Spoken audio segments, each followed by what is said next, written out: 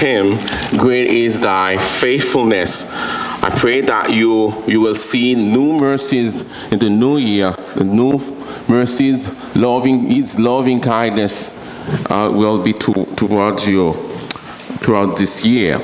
So we'll start a new series this morning in third book of John. And thank you, Walter, for the scripture reading. And this is that time of the year when people make resolutions. How many of you that made resolutions to eat more salads, eat more, to exercise more, to lose weight, or to eat healthier, or even to save more money? And the two most popular New Year's resolutions are to exercise more and to save more money.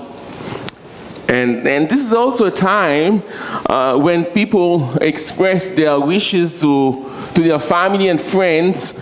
You would hear people say, may this year be filled with health, prosperity, and peace.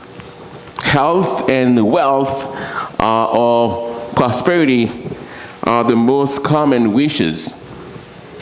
And today, as I said, we'll start a new series related to those two most common wishes in the third book of John. And many Christians used this text from 3 John chapter verse 2 to support this unbiblical teaching that it is God's will for all his children to be wealthy and healthy. And since the text says, "Beloved, I pray that in all respects you may prosper and be in good health, just as your soul prospers." Many have fallen for this unbiblical teaching. If you are neither wealthy or healthy, it is because you are lacking faith, or because you are not a child of God, or you have sin in your life, or you are cursed. These false teachers boldly appeal to the greed and selfishness of their spiritually naive listeners. And there are those of whom Paul wrote in 1 Timothy 6 who suppose that godliness is a means of financial gain. If these false teachers would bother to read 3 John verse 2 carefully, they would see that it really pronounces a curse, not a blessing on them. And John is praying for his friend Gaius that he would prosper and be in good physical health to the same degree as his soul actually was prospering. He prays that Gaius' physical health would match his spiritual health. And the health wish is the standard feature of the first century epistolary format, but has been extended by the author here to include not only a wish for physical health, but for spiritual health as well. And it is the spiritual health which is to be the standard by which one's physical health is measured, and not the other way around. And at the very least, it is dangerous when a Christian's material prosperity gets ahead of his spiritual prosperity. Paul warned in 1 Timothy 6, "But those who want to get rich fall into the temptation and a snare and many foolish and harmful desires, which plunge men into ruin and destruction. And for the love of money is the root of all sorts of evil, and some by longing for it have wandered away from the faith and pierced themselves with many griefs." And the Apostle John said in verse 4, "I have no greater joy than this, to hear of my children walking in the truth, not prospering financially, He was saying, of course, he was talking about his spiritual children. But Christians, parents should be able to say about their children that their greatest joy is to hear their children are walking in the faith. And parents or grandparents should be happy if their kids decide to be missionaries. And our main focus, our main prayer for our children or grandchildren, or for every Christian, should be that they have prosperous souls. So what are the characteristics of a prosperous soul? And what does a prosperous or successful soul look like? In this text, John describes for us the prosperous soul. And the prosperous soul is a soul that walks in the truth and love, submits to apostolic authority, and imitates godly examples. Follow godly examples. And the easiest way to highlight this letter is just highlighted by the 4 people. You have the Apostle John, the last living apostle, who wrote that letter, and Gaius, the one who gave hospitality, Diotrephes, the one who refused hospitality, and Demetrius, the one who is to receive hospitality. Instead of doing that, we'll do something different and more interesting. Because that is so obvious. People can see that. You see 4 people, you see Gaius, Paul, Gaius, Diotrephes, and Demetrius. But we'll look at first the context of this text, and then focus on the characteristic of a prosperous soul, and finally compare a prosperous soul with an impoverished, miserable, or destitute soul.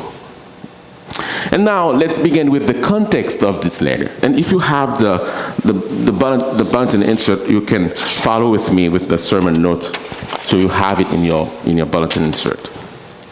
Let's begin with the context of this letter. When we are now in the last decade of the 1st century AD. And as we saw when we studied 2 John, in the ancient world, hospitality was a necessity. And they didn't have all the fancy hotels and motels and inns and resorts that we have today for people to stay in. They didn't have that.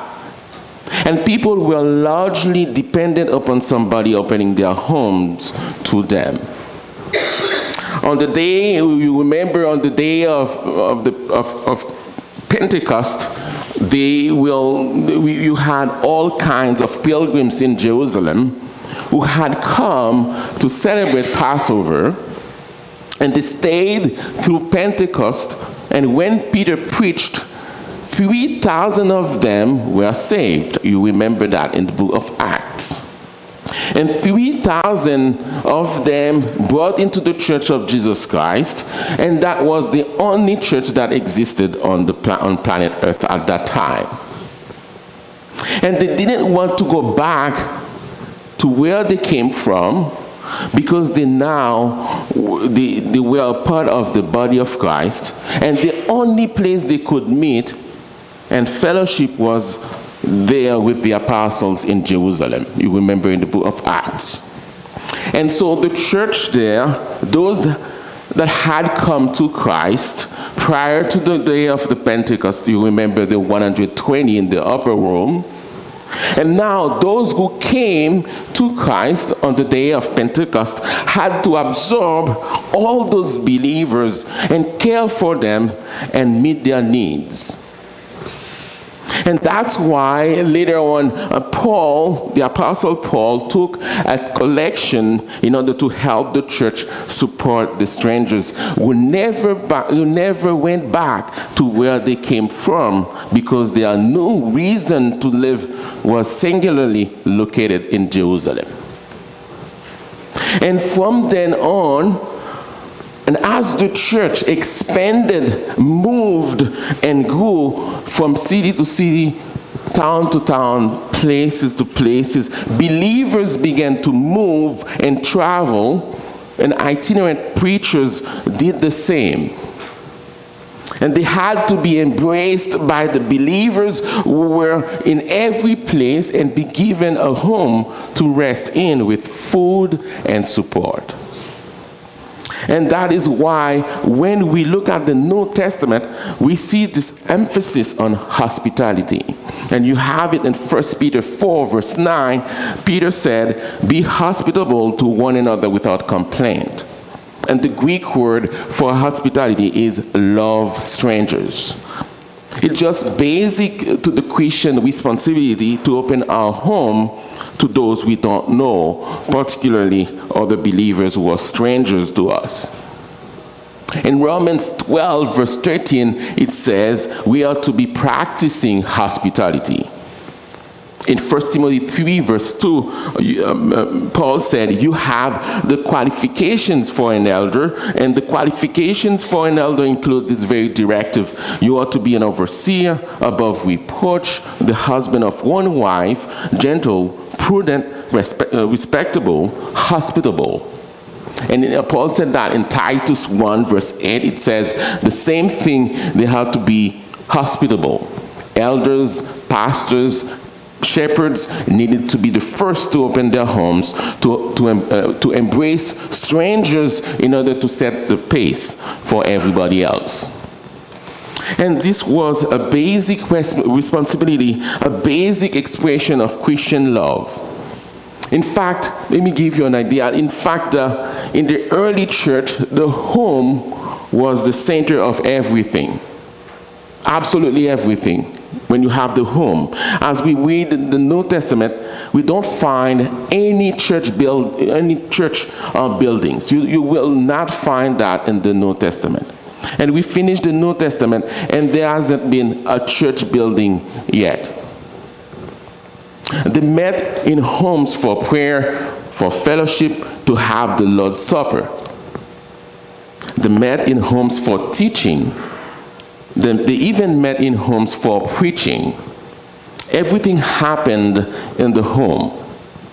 And so in the home was the church and the place that they gathered. And so it was very natural for them to open their homes to the traveling believers who came their way, even though they didn't know them.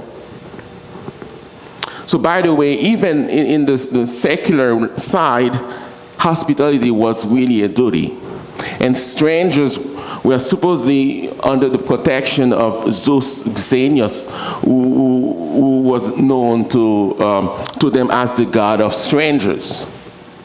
And Xenos means a stranger. And the ancient world understood that, and for them, there was a deity in their own mind that was sort of assigned to take care of strangers. This is what they thought. And if they wanted to have that deity on their side and not against them, they needed to be kind to strangers. So if the pagans did that, how much more importantly should the Christians do that? So let's go back to our text. So the major concern here of 3rd John, and like 2nd John, is hospitality. And this time, instead of discouraging hospitality to false teachers, remember that in 2nd John, John now wants to encourage hospitality for traveling missionaries who speak the truth. So he contrasts one man's inhospitable actions, Diotrephes, with another's faithfulness, Gaius. And in the process, he demonstrates the need for godly leadership like his own. So, in other words, in 2nd John, he says, we have to be very careful who we welcome in, because the truth is the essential ground on which your hospitality is built. And hospitality is a form of Christian love, and we are called to Christian love, to love other Christians in a unique, special, and embracing way. But we have to be very careful. And that was the message in 2 John. So 2 John is sort of the negative, who not to receive, and 3 John is the positive, who to receive. And as together we get a great insight into how to deal with those who say they represent Christ and who come to us for support and help. And they are, in other words, there are those we reject, there are those who we accept. And the themes are always the same: truth and love. Truth and love. So now let's look at, let me give you a brief overview of what's going on there before we look at the characteristics of a prosperous soul. 3 John is slightly shorter than 2 John and is the shortest book in the Greek New Testament. So unlike 2 John, which I believe was written to a local church, 3 John is written to an individual named Gaius. And this is John's most personal letter. In fact, it is so personal, one might wonder why it ended up in the canon of Scripture. And the answer becomes clear once the message unfolds. Again, you can see the emphasis here on the truth, and some form of the word truth appears 7 times. You see the Greek word aletheia, which means a truth. And everything in the church is always built on the truth. John loves in the truth. He affirms the importance of bearing witness to the truth, of walking in the truth, of being fellow workers with the truth, of receiving a good testimony from the truth. So contrary to the 1st and 2nd John, the primary issue behind this letter is not false teachers. In 2 John, he was dealing with the false teachers, but now he's not dealing with the false teachers. Instead, there seems to be some kind of power struggle in the church. A self-willed, power-hungry man, Diotrephes, had grabbed power, and he openly attacked the authority of the Apostle John, and he denied hospitality to traveling Christian workers, and he even excommunicated those who defied him by offering hospitality to these workers. I could imagine Diotrephes would say, "You're fired." And he get them out of the church. He excommunicated them because they did not agree with them. And Diotrephes has tried to take control, and you will see in verse 9, John describes him as the one who loves to be the first. He was arrogant. And while others, such guys, are walking in the truth. So John clearly has some kind of authority over this community. He's attempting to straighten out this issue from afar. Don't keep in mind, John is not at that church. He's so far.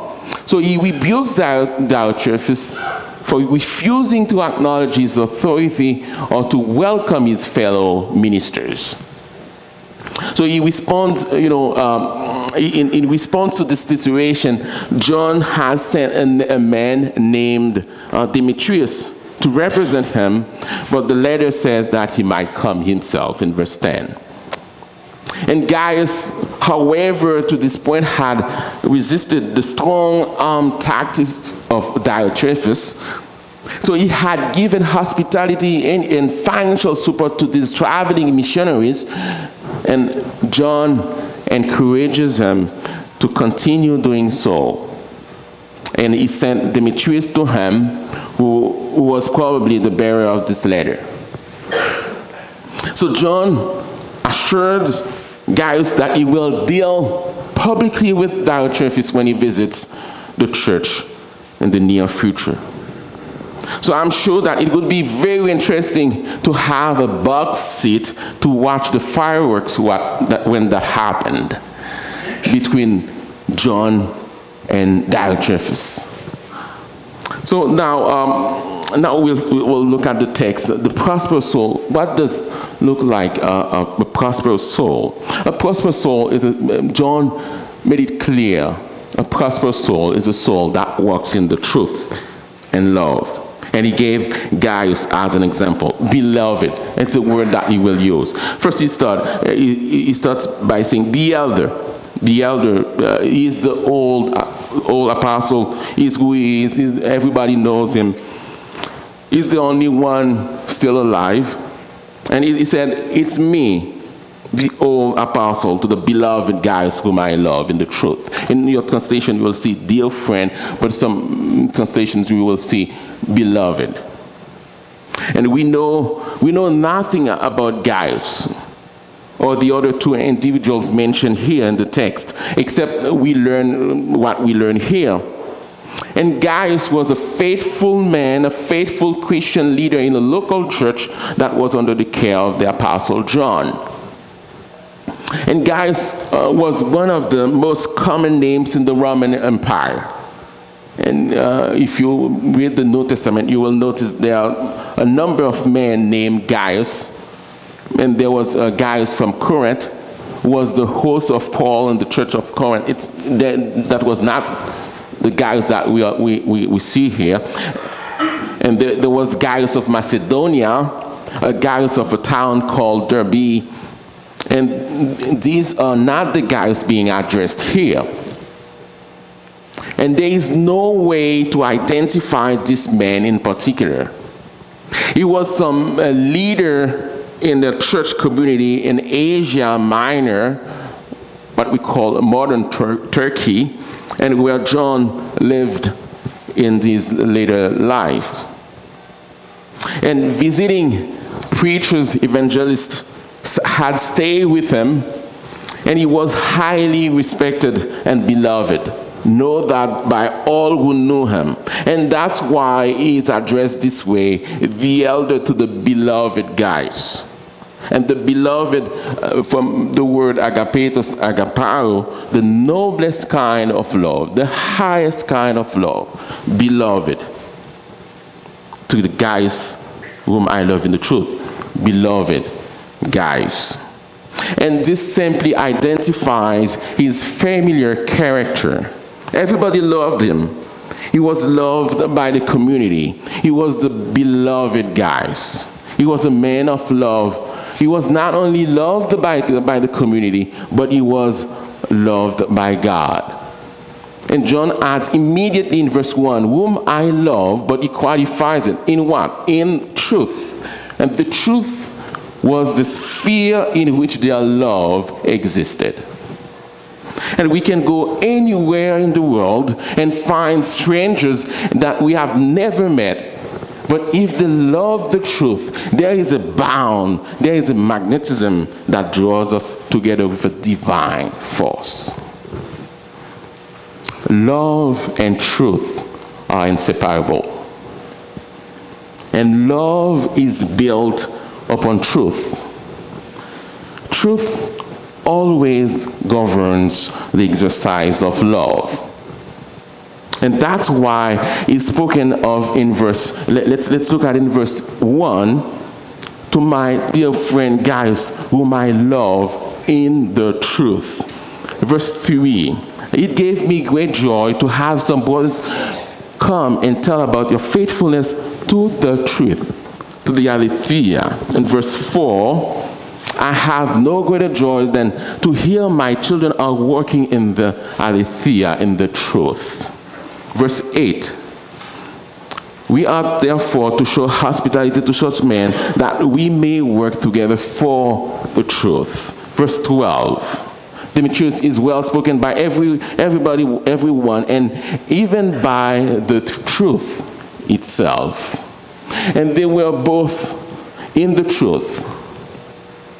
Now, we are all to love all people in the world in an evangelistic way, and we are to love them in the sense that we care about their souls the way God loves the world. There is no doubt about that. But that's not what we are talking about here. We are talking about here about a love that is unique to those who are in Christ, in the truth, in Christ. A special love, a unique love, a unique bond, a family love among Christians. Beloved, it's personal, my beloved guys. And then in verse 5, he says it again, beloved. And then in verse 11, he repeats it again, beloved. And he cannot stop saying beloved when he talks in this letter to this man, guys.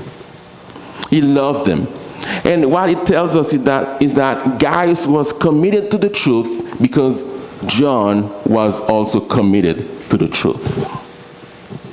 Beloved, I pray that in all respects you may prosper in good health, just as your soul prospers. And that is a word that refers to a state of well-being. And by the way, that statement that you may prosper, be in good health, is found in a lot of ancient letters frequently, and doesn't necessarily mean that Gaius was ill, but it was just well-wishing. It's just well-wishing.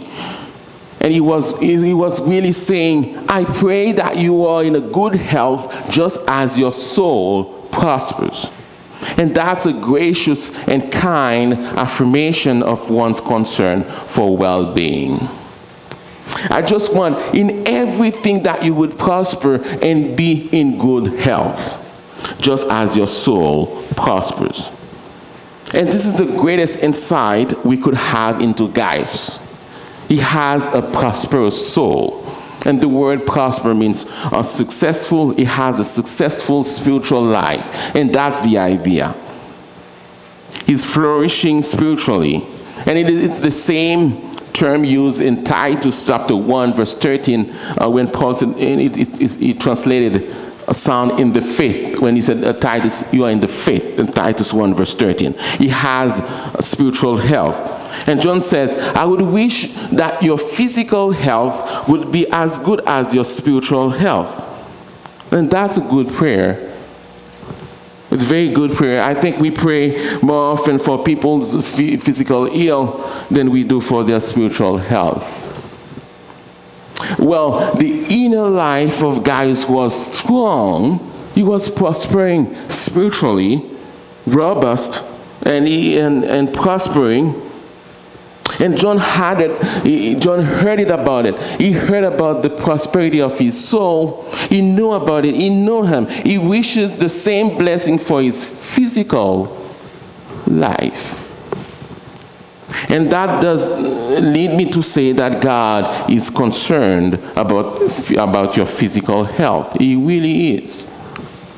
And back in Genesis chapter 2:7, it's a very good point. If you go back to Genesis chapter 7, you will see God did not make a body and put a soul into it like a letter into an envelope of dust.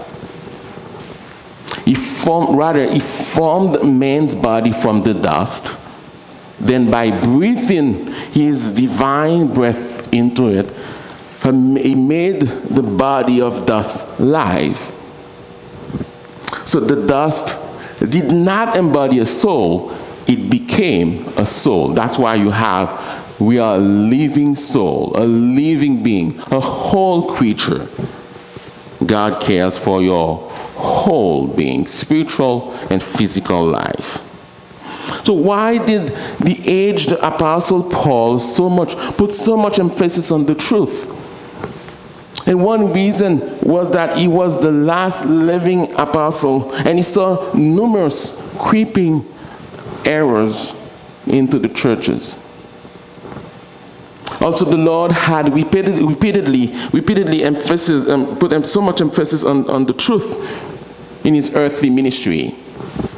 You remember in John 1:14, John testified that Jesus was full of grace. He was full of grace, of grace and truth. In John 3:21, he who practices the truth comes to the light, so that his deeds may be manifested as having been wrought in God. In John 4:23, Jesus explained that the Father seeks those who worship in spirit and truth. In John 8:32, Jesus said, "And you will know the truth, and the truth will make you free." John 14:6, Jesus claimed, "I am the way, the truth, and the life. No one comes to the Father but through me." And Jesus referred to the Holy Spirit as the Spirit of truth. And he prayed, "Sanctify them in the truth. Your word is truth." And Jesus told the skeptical Pilate, "For this I have been born, and for this I have come into the world, to testify to the truth.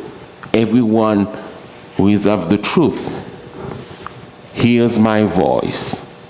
So truth was a huge emphasis in Jesus' ministry, and therefore too in the life and ministry of the Apostle John. And contrary to the current postmodern philosophy that denies absolute truth in the spiritual realm, the Bible clearly affirms that there is theological moral truth.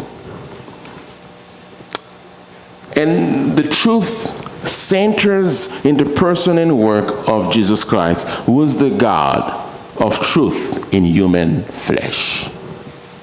And since God is the author of truth, and whereas Satan is the author of spiritual lies, and God's people must not, we need to know the truth and obey the truth as revealed in God's word.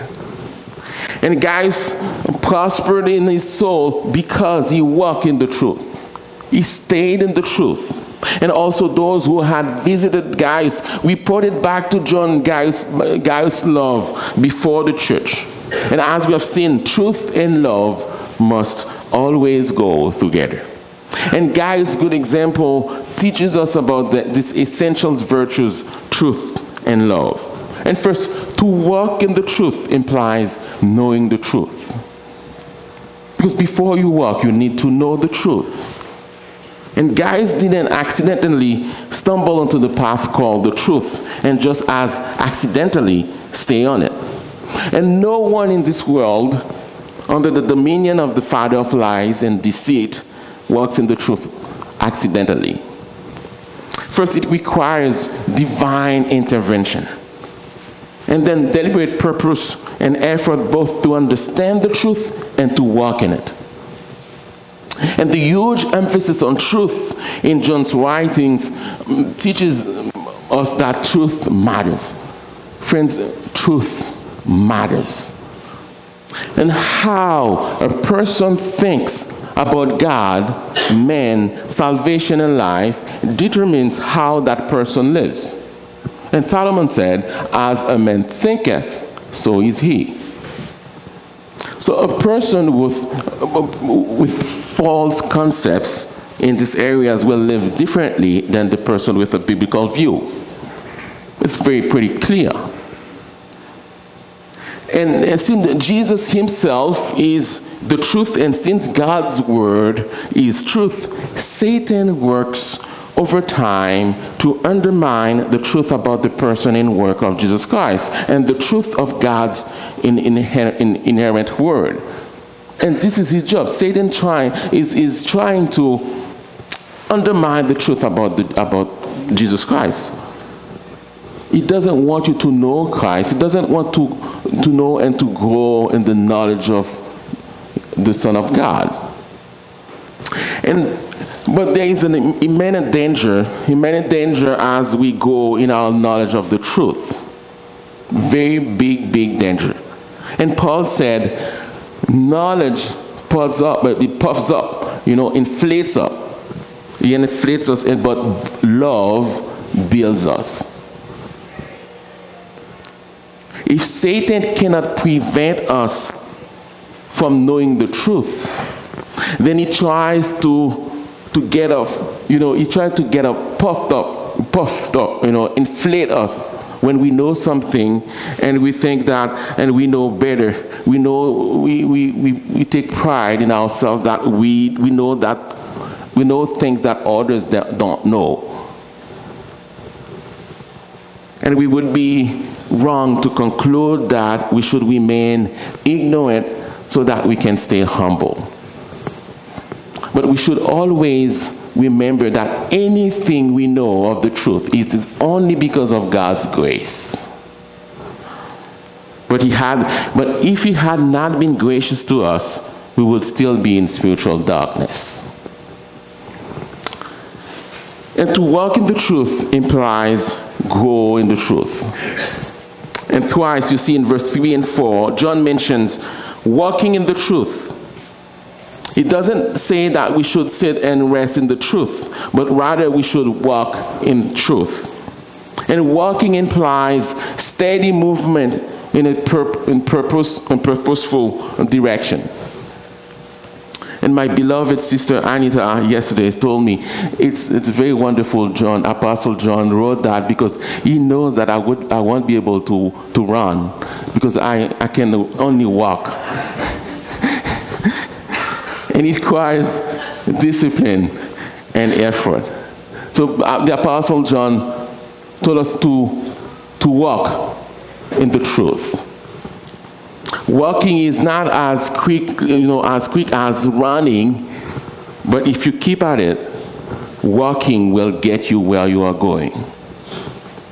After warning about the danger of being carried away by the error of the unprincipled man, Peter commends us in 2 Peter 3, but grow in the grace and knowledge of our Lord and Savior Jesus Christ. You will not grow in the knowledge of Christ by accident. And you must purpose to walk in the truth, studying to learn and then apply God's truth to your daily life. Third one, growth in the truth should always result in love. As we've seen, truth and love are not opposed to one another. And John affirms that he loves Gaius in truth, which means in the sphere of the truth about Jesus Christ. In verse 6, he affirms that Gaius, who is walking in the truth, is also known for his love. He is known for his love. So often people who are big on the truth and use it as a club to wail on those who don't agree with them, or those who emphasize love are soft on the truth. They end up being nice when they need to stand up for the truth. But since God is the God of truth and love, godly people will be characterized by both truth and love. And sometimes, love requires confronting a person who's a theological or moral error. And presumably, Diotrephes did not teach the errors of the heretics, or John would have said something about it. But Diotrephes was a self-serving, unloving man, and John hates him very hard for these sins. And we must assume that the apostle of love was acting in love towards the sinning man. And of course, love not only confronts sin, love manifests itself in practical deeds, practical good deeds. And the legation that returned from visiting Gaius had testified of his love. And Gaius had welcomed them into his home, even though they had been strangers to him before their visit. He had treated them in a manner worthy of God. And when they left, he loaded them with supplies for their journey and with money for their mission. His love was not just talk. It showed itself by treating others as he himself wished to be treated. As we've seen, being hospitable is one qualification for being an elder, but all believers are commanded to pursue hospitality in Romans 12, verse 13. So we are to be a people zealous for good deeds. And biblical love isn't just feeling the warm fuzzies, it's practical deeds, good deeds. And John writes of these missionaries, for they went out for the sake of the name, accepting nothing from the Gentiles. And these missionaries were not peddling the word of God, receiving donations from the unbelievers that they were seeking to reach. John says that God's people should support such workers, and in doing so, we become fellow workers with the truth of the gospel that they proclaim.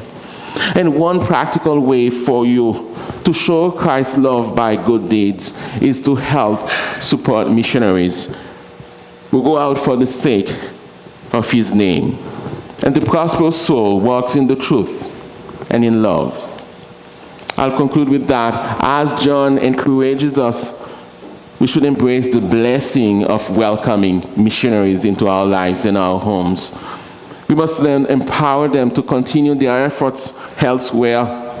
And we confirm that the know Christ, the know God, we also know God by our deeds, love, hospitality, and walking in the truth.